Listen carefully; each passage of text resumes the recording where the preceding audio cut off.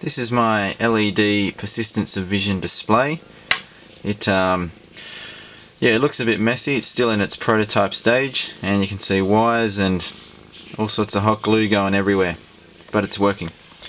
Alright, this one uses 8 red, green, blue LEDs, and so that gives you 8 pixels high, and when it spins it gives you 85 pixels horizontal, and it gives you about 120, 130 degrees of view. Alright, so basically with this little demo I've programmed in an animation which basically is, if you could pretend that you're in an airplane just flying along and you're looking down towards the ground from the airplane. So you'll see there'll be clouds, there'll be ocean, there'll be land, there'll be little islands, things like that. So hopefully you can make it out. So I'll turn it on, start up my motor, and we'll see what happens.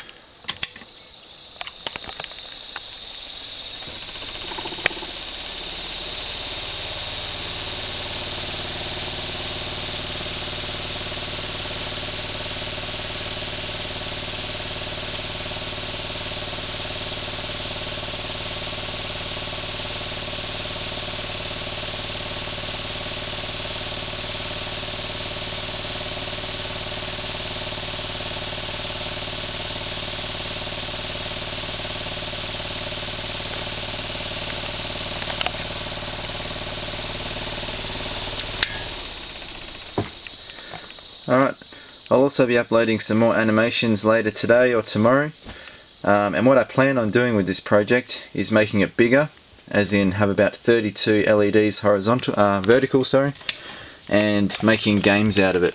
So I'd make a game kind of like 1942 where you fly along and you shoot down other planes and things. So stick around for that. One last thing I'll mention is, you can see I've got a little sensor down here. When it passes through the nail, that's when it starts to draw your pattern. That's basically how I can make the image stay in the one spot instead of moving around horizontally. Alright then.